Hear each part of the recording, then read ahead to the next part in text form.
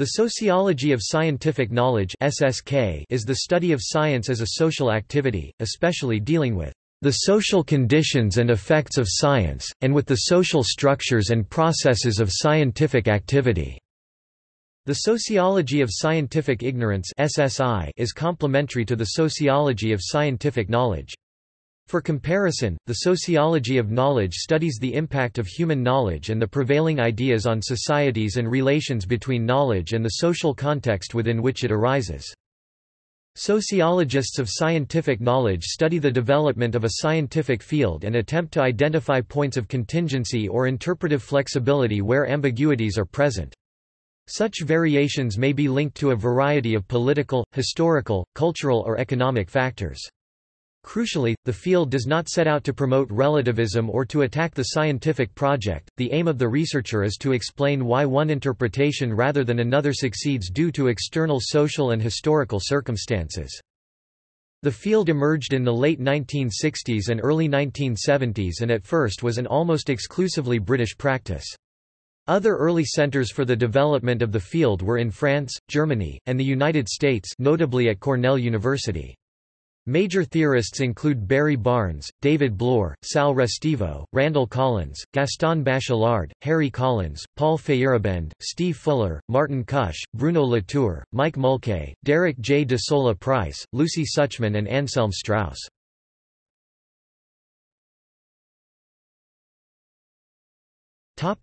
Programs and schools.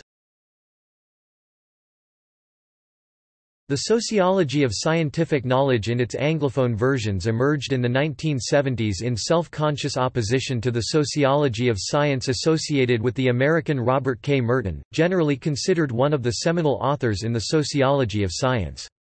Merton's was a kind of sociology of scientists, which left the cognitive content of science out of sociological account. SSK by contrast aimed at providing sociological explanations of scientific ideas themselves, taking its lead from aspects of the work of Thomas S. Kuhn, but especially from established traditions in cultural anthropology Durkheim, Mauss, as well as the later Wittgenstein. David Bloor, one of SSK's early champions, has contrasted the so-called weak program or program, either spelling is used, which merely gives social explanations for erroneous beliefs, with what he called the strong program, which considers sociological factors as influencing all beliefs. The weak program is more of a description of an approach than an organized movement. The term is applied to historians, sociologists and philosophers of science who merely cite sociological factors as being responsible for those beliefs that went wrong. Imre Lakatos and in some moods Thomas Kuhn might be said to adhere to it. The strong program is particularly associated with the work of two groups, the Edinburgh School David Bloor, Barry Barnes, and their colleagues at the Science Studies Unit at the University of Edinburgh in the 1970s and 80s, and the Bath School Harry Collins and others at the University of Bath in the same period. Edinburgh sociologists and Bath sociologists promoted, respectively, the strong program and empirical program of relativism (EPOR).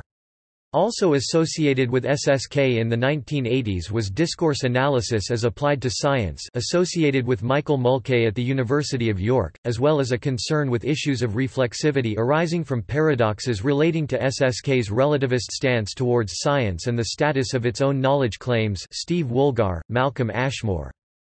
The sociology of scientific knowledge (SSK) has major international networks through its principal associations, 4S and EASST, with recently established groups in Japan, South Korea, Taiwan and Latin America. It has made major contributions in recent years to a critical analysis of the biosciences and informatics.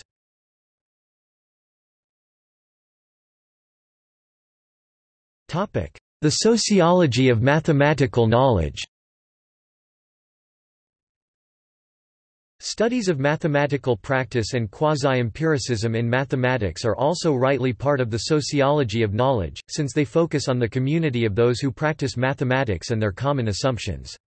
Since Eugene Wigner raised the issue in 1960 and Hilary Putnam made it more rigorous in 1975, the question of why fields such as physics and mathematics should agree so well has been debated. Proposed solutions point out that the fundamental constituents of mathematical thought, space, form structure, and number proportion are also the fundamental constituents of physics. It is also worthwhile to note that physics is nothing but a modeling of reality, and seeing causal relationships governing repeatable observed phenomena, and much of mathematics, especially in relation to the growth of the calculus, has been developed precisely for the goal of developing these models in a rigorous fashion. Another approach is to suggest that there is no deep problem, that the division of human scientific thinking through using words such as mathematics and physics is only useful in their practical everyday function to categorize and distinguish. Fundamental contributions to the sociology of mathematical knowledge have been made by Sal Restivo and David Bloor. Restivo draws upon the work of scholars such as Oswald Spengler, The Decline of the West, 1918, Raymond Lewis Wilder and Leslie Alvin White, as well as contemporary sociologists of knowledge and science studies scholars. David Bloor draws upon Ludwig Wittgenstein and other contemporary thinkers. They both claim that mathematical knowledge is socially constructed and has irreducible contingent and historical factors woven into it. More recently, Paul Ernest has proposed a social constructivist account of mathematical knowledge, drawing on the works of both of these sociologists.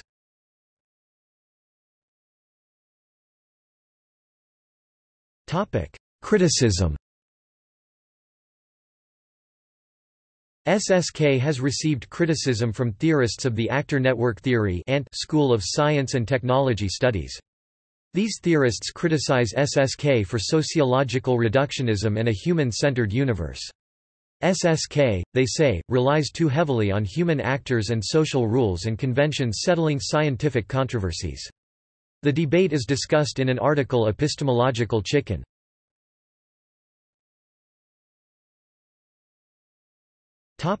See also Notes